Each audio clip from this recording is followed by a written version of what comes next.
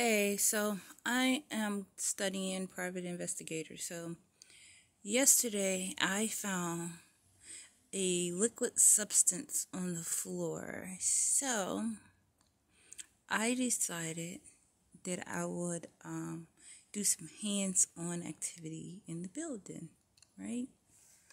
So on the second floor in the fire escape where the fire people walk up and down the steps and stuff, I took the comic and I sprinkled the comic on the scenes of the crime. Okay, so the next thing that I learned is that when you do video, can't nobody say nothing, and because you can embarrass yourself when you're speaking. Okay, so then there's a video on one of my YouTube channels where I am practicing my schooling. So my first 3 lessons came. How do I think I did? On my first test, I don't know if I did that good because there were questions that is like all of these above, and they didn't have all of these above. So it's like questionable with a couple of questions. On my second exam, I think I did really good, and on my third exam, I think that I did really good. But when you have to have hands-on experience, now because this is an elderly building, right? There could be people that can't hold their urine, you feel me? And they might have peed in the floor. Okay, but I don't know what the liquid substance was. Okay, so because of that, and I have Angel here, but then we're back and forth. We're not just here, you know what I'm saying? So I know it wasn't my puppy. Okay, so if somebody was to go and blame my puppy, you can't blame my puppy because we came down the steps and what did we see? You know what I'm saying? So then I was like, well, this would be perfect, you know what I'm saying? I can sprinkle the comic on the scenes of the crime. Regardless that there are elderly people here and someone could have just peed on themselves and was too embarrassed to go clean it up,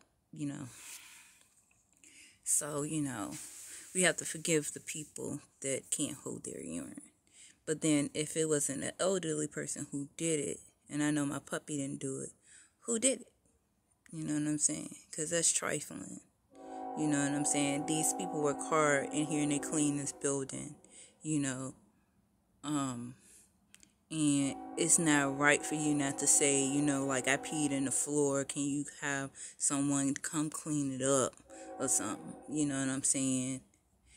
And it is embarrassing, if you pee on yourself. There has been times when I have a weak bladder and I don't care where I'm at. I can ask you, can I use your bathroom? And if you say no, and I still have to go to the bathroom, I have to find a cut or a abandoned house where I'm going to have to go pull down my clothes to go to the bathroom.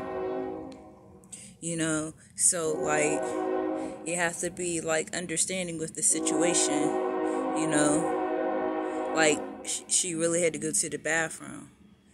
And, when people don't know who you are and you really have to go to the bathroom, they not going to let you go to their bathroom. So, meaning you got to use Mother Nature. You know what I'm saying? So, there have been several times in which I've been outside or walking somewhere and there wasn't a restaurant where I could go to the bathroom or, a place where I can go to the bathroom at. And so, because of that,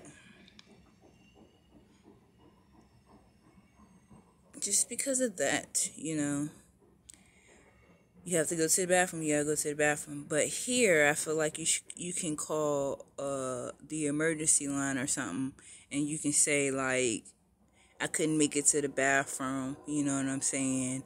And can you please have someone to clean it up? But because I'm going to school for private investigator, it was like, ooh, this is my opportunity to have my hands-on moment, you know what I'm saying? So, I did that.